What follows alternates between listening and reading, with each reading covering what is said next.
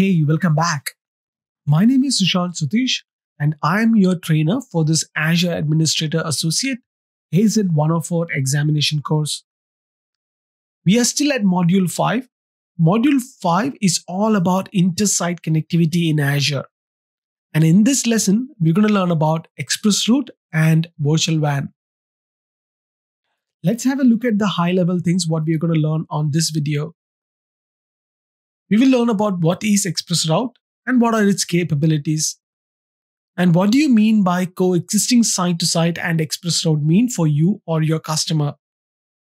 And some of the inter-site connection comparisons. And we will finally finish off with the virtual WANs. So without wasting any more time, let's get into it.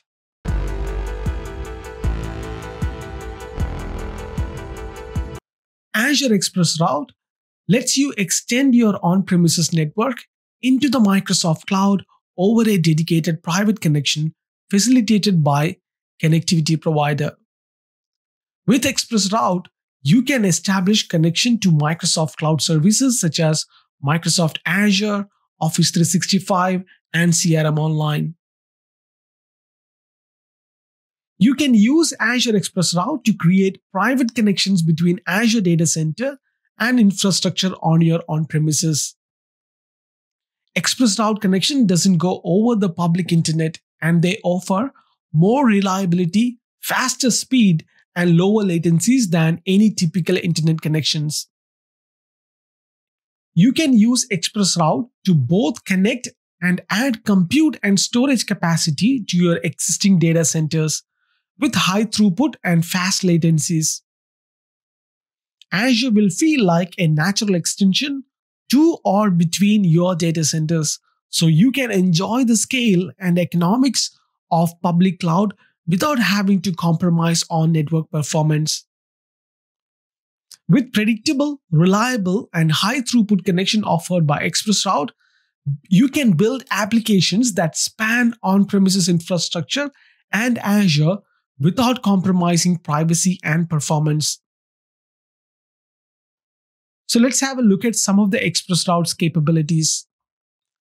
ExpressRoute is supported across all Azure regions and locations.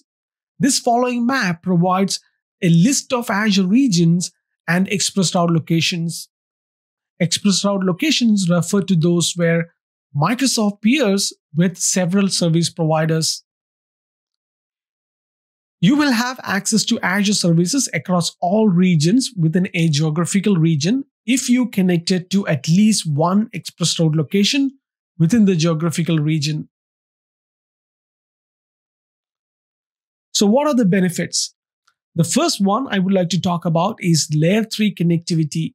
Microsoft uses BGP, an industry standard dynamic routing protocol, to exchange routes between your on-premises network, your instances in Azure, and Microsoft public address.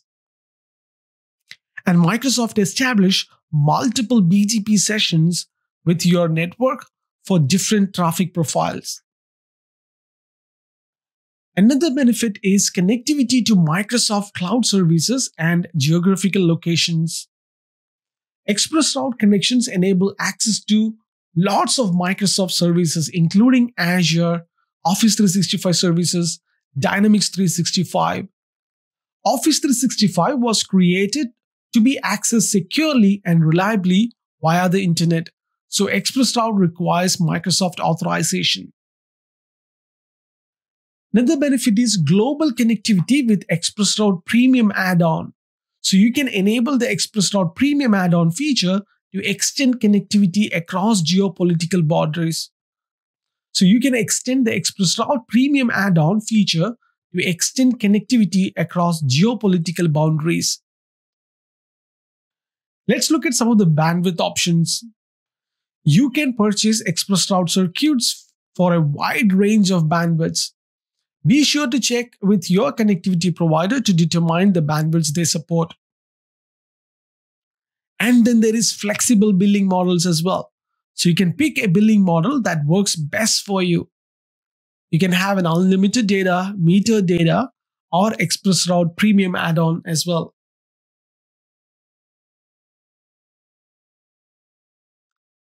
In the unlimited data model, billing is based on a monthly fee. All inbound and outbound data transfers is included free of charge. In the metered billing data, billing is based on a monthly fee. All inbound data transfer is free of charge, and outbound data transfer is charged per GB of data transfer. And the premium add-on feature, this add-on includes increased routing table limits, increased number of VNets, and global connectivity, and connections to Office 365, Dynamics 365, etc.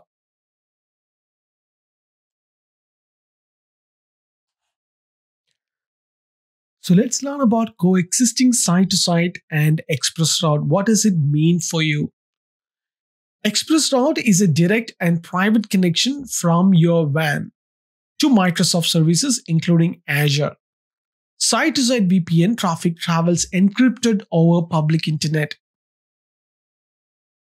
Being able to configure site-to-site VPN and ExpressRoute connection for the same virtual network have several advantages. You can configure site-to-site VPN as a secure failover path for ExpressRoute, or use site-to-site VPN to connect to sites that are not part of your network, but that are connected through ExpressRoute.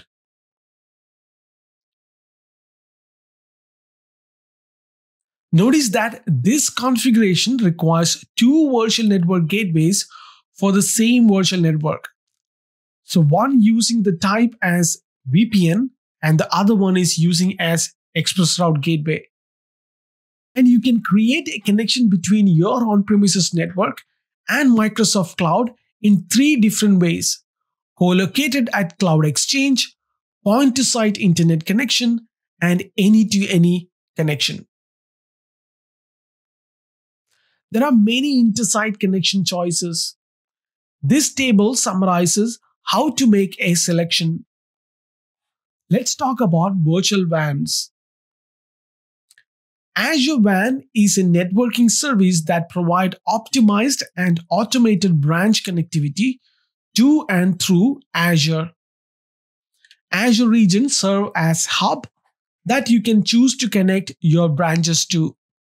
You can leverage the Azure backbone to also connect branches and enjoy branch to VNet connectivity.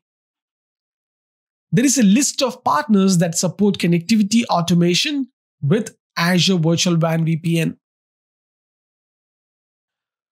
So what are the advantages of virtual WAN? The first one is integrated connectivity solution in hub and spoke. So automate site-to-site configuration and connectivity between on-premises and an Azure hub. The second one is automated spoke setup and configuration. And it's super easy and intuitive for troubleshooting as well. And there are two types of virtual WANs, the basic and standard. In the basic one, there is site-to-site VPN only, and the standard one offer ExpressRoute, point-to-site, site-to-site, inter-hub, and VNet to via transitioning through virtual hub. So that concludes the module 5. So we completed the module called Intersite Connectivity. In the next video, we're going to go through the review question of what we have learned on the previous lesson. So I will see you on the next one. Till then, take care.